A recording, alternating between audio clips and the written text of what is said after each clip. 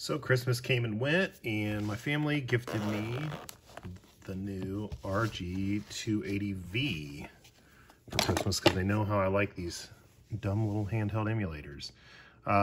So this one is a 2.8-inch screen. The aspect ratio is exactly the same as the original Game Boy Advance, so you don't have any weird scaling issues when you play those games. And it's a vertical layout, so it's laid out like an original Game Boy.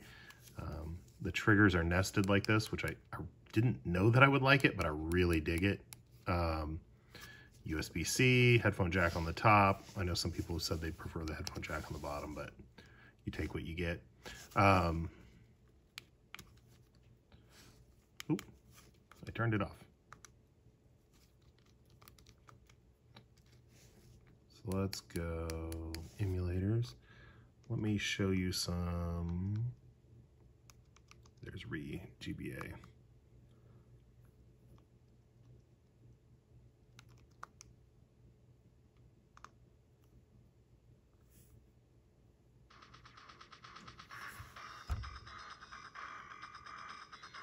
But you can see it scales perfectly to this display, nice and bright.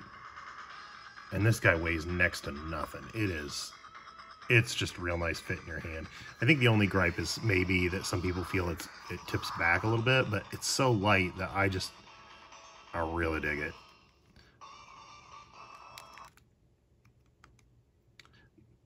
Now I am running this, well, let's talk about the specs first.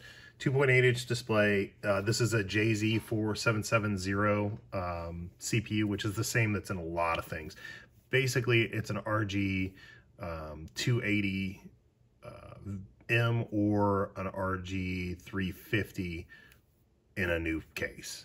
Otherwise, the guts are identical. It has the same emulation capabilities, which means technically it could go up to like PlayStation era stuff, but no analog sticks. So if that's important to you in the games you want to play on a PlayStation emulator, this isn't really the machine for that. It's available with it's got these metal faceplates, which I kind of dig. So this one's the classic Famicom look, and then there's also a black and silver. But I wanted the retro Famicom colors. So for comparison, there's the 280V. This is the 280M with the metal case. It weighs maybe 2.5 times more. This one feels great because it's chunky and heavy, but I don't know that I would want to carry it in my bag every day just because they added weight. This guy is probably going to live on my desk at work for lunch hour breaks. There's the 351P, which is got a whole different OS on it and a much faster processor, and it's much heavier. And then here for comparison is a Game Boy Light, and this one's got the TFT mod display in it.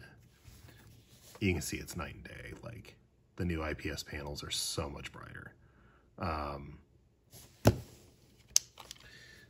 So the 280V is at a new lower price point because it lacks the analog sticks. If you buy it from AliExpress or one of the Chinese importers like Retro Mimi, it's going to be like $69. You get it on Amazon, if it's in stock, maybe $79 plus shipping. It might go as high as $99 if it's on Prime. It just depends where it ships from. I would recommend get it from an Amazon reseller that ships from Amazon, because then if you have any issues with it, like if it arrived broken or whatever, you can send it back from an Amazon shipping location. So it's just a little easier. But I've bought stuff from Retro Mimi and not had any problems with them. I've had other people say it took a long time and they didn't have a good customer service experience, so I can't speak to that. So you got your standard 4-button pad, start select, D-pad. You've got 2 SD slots. This one's normally covered with tape. This one has the OS on it. This one has the games on it. Volume rocker. The speaker is on the back. I don't know how I feel about that. I guess it's a space saver. It can be really loud. Like, the speaker gets really loud on this. You got your very clicky shoulder buttons. They're nice and tactile.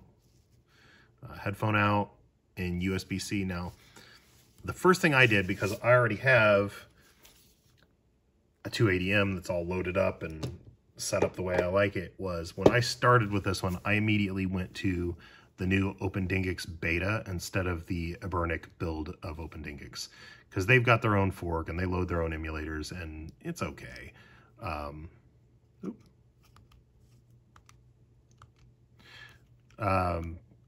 I loaded the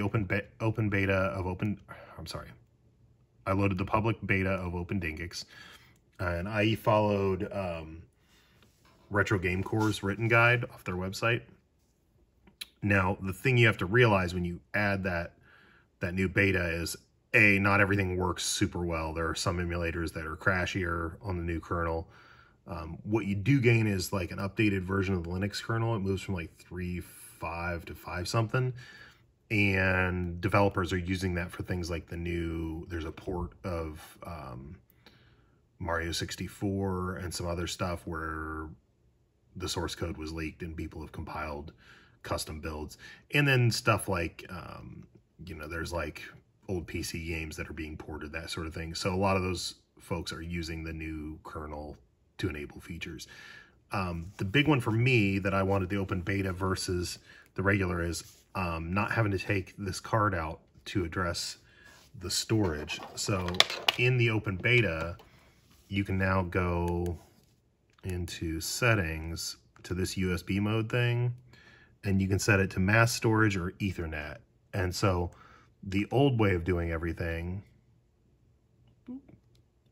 on these was if you needed to talk to like the internal partition memory, when you hooked up over USB, it showed up as a networking device on your PC, and you had to FTP into it, load files, like load new OPK for an emulator, and set its permissions.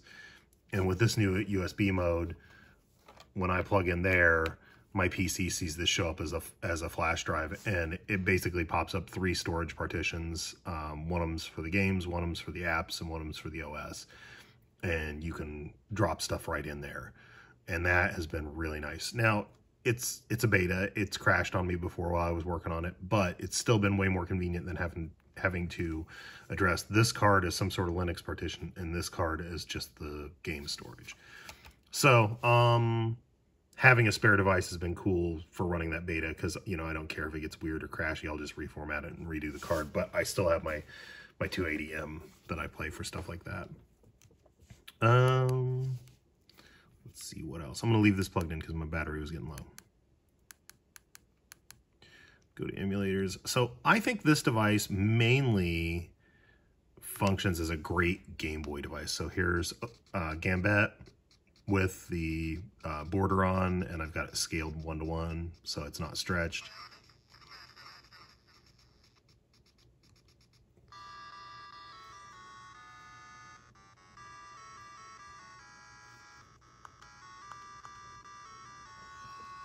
That just looks really good. And that's the hardware scaling.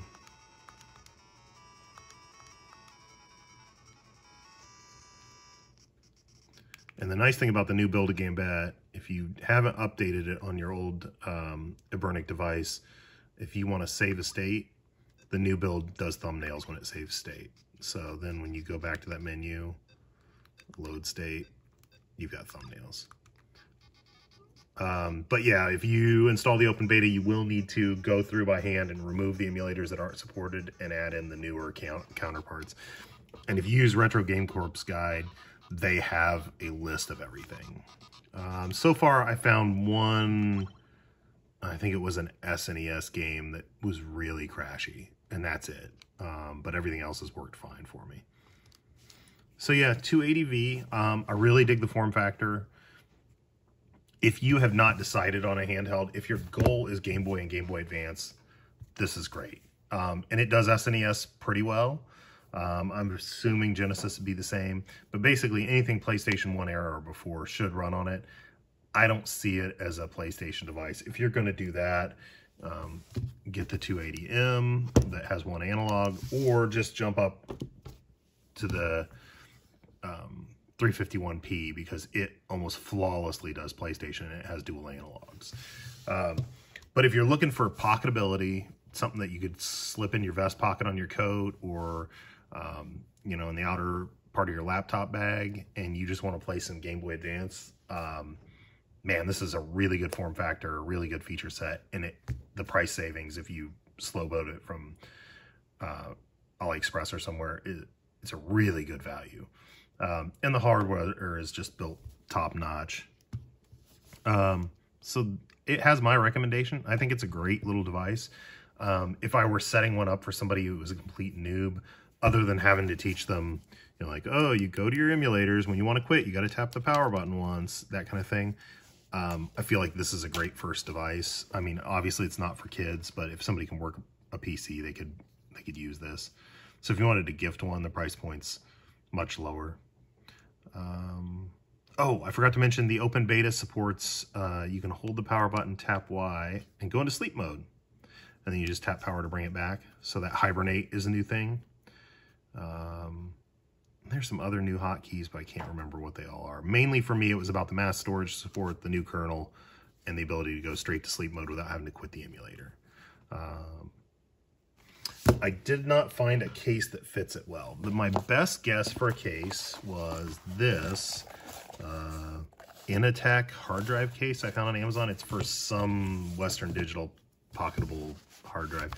Case is a little too big, but it is skinny. And so that's what I'm going to go with for now to keep it from getting scratched up my laptop bag. But I would really like something that fits as well as this other one I've used for my 351. It's a little fatter, but it holds all my headphone or my earphones and my charging cable, my Wi-Fi dongle, and it fits the handheld really well. But the hard drive case I'm using for the 280, I think was only like $7, so I'm not super upset about it being too big. Anyway, that's the Weird Chinese Emulator handheld update for today. Thanks for watching. If you want to hear my soothing voice talk about weird Chinese handheld crap all the time, subscribe to my channel, and I will keep these videos coming. Thanks for watching. Bye.